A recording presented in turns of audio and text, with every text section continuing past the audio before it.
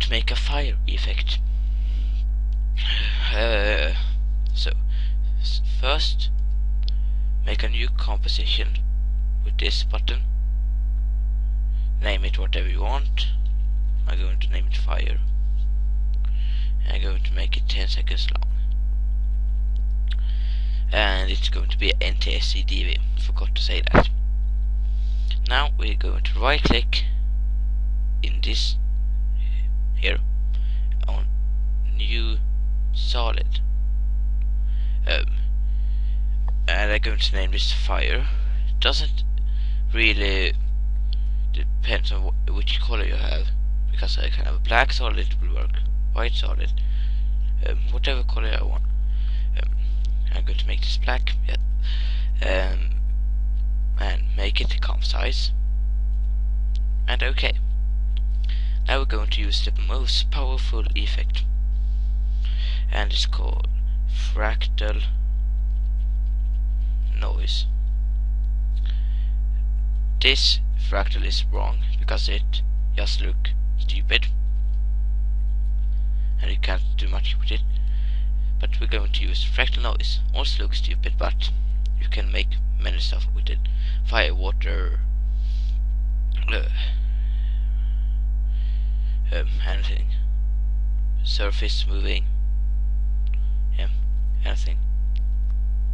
So noise is going to be soft liner and fractal type dynamic twist. Then we're going to hide the contrast to maybe 395 and bring down the brightness to 11, minus 11, and I'm going to change the detail level with the complexity to 5.6. I'm not going to make this really good because the tutorial is going to be long, and but I'm going to make this pretty good. So hit transform on this here, and the scale you can see, you can higher and lower. I'm going to bring it to there maybe, and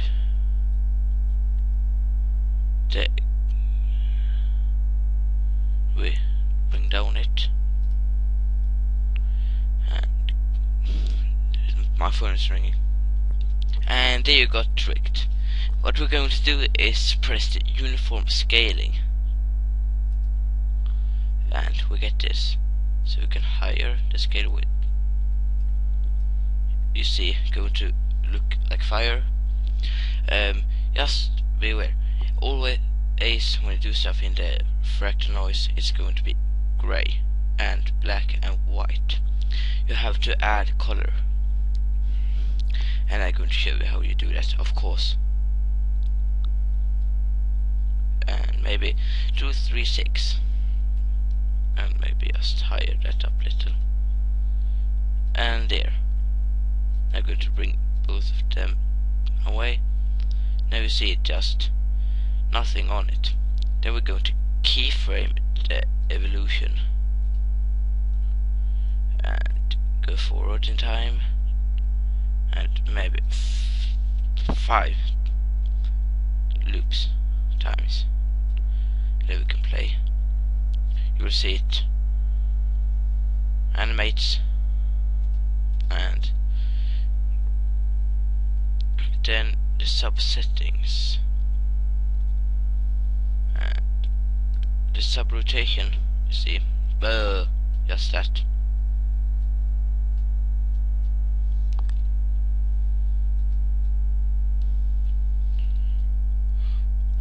That's why I'm going to keep that 0 and that also 0.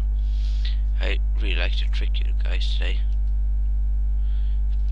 There, just play around with that if you want, and this maybe will look a little bit more realistic.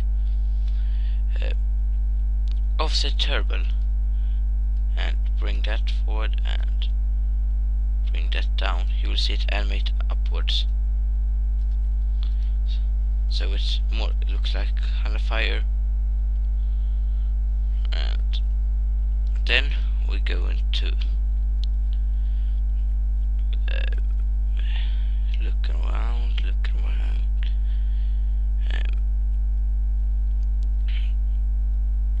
You can also keyframe the scale height if you want. I do that sometimes, and maybe just really slow.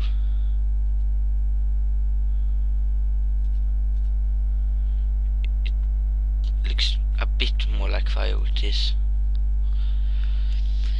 All of the stuff you do in fractal noise can take from 1 day to 1 month if you want a realistic fire.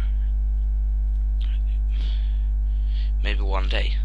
So, well, we also have the. I'm going to go to the sub settings, sub offset. You see that also animates the fire up. So I go to keyframe and go into bring it down. And there, now we're going to add color. So type in on the effect and present color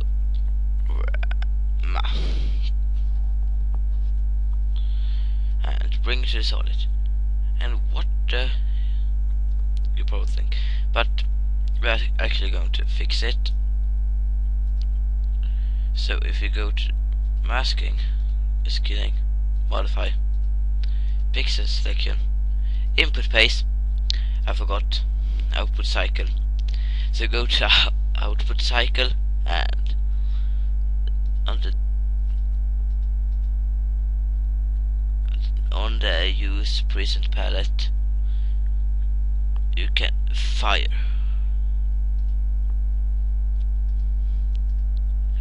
Hallelujah. Now it's kind of slow. Maybe need to speed it up a little bit. It's much easier to see when you use that. So I'm going to go to the evolution. When I are here, the sub offset, I'm going to bring that up, down. The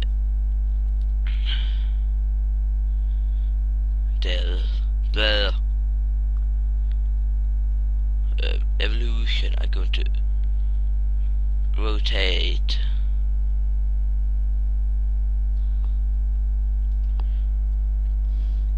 Now it's kind of wildfire. Maybe too fast.